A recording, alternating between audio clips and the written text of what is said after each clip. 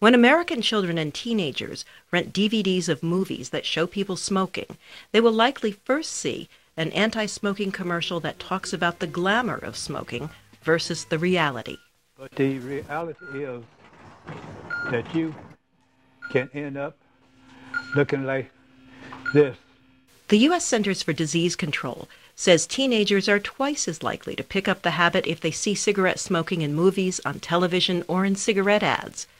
Also, tobacco companies use menthol flavor to get young people to smoke, says a new study to be published in the American Journal of Public Health.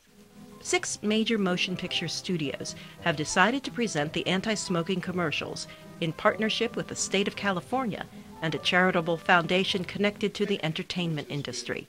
Dan Glickman of the Motion Picture Association of America. We are under no illusion that the single step constitutes the silver bullet, but we're going to continue to do our part to raise awareness of the very real public health consequences of smoking. The anti-smoking messages will not be in DVDs of movies intended for adults. The entertainment industry defends its right to show people smoking in motion pictures, as does former actor and current governor of California, Arnold Schwarzenegger. I personally don't believe that we should erase cigarettes in movies. I don't believe that we should erase when someone smokes a cigar in the movies. I think that we should remind people and kids all the time about the dangers of smoking.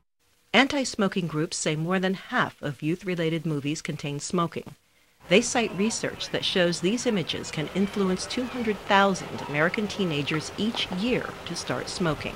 The messages are intended for American youth, but some of the DVDs containing anti-smoking messages could end up in international markets. Carol Pearson, VOA News.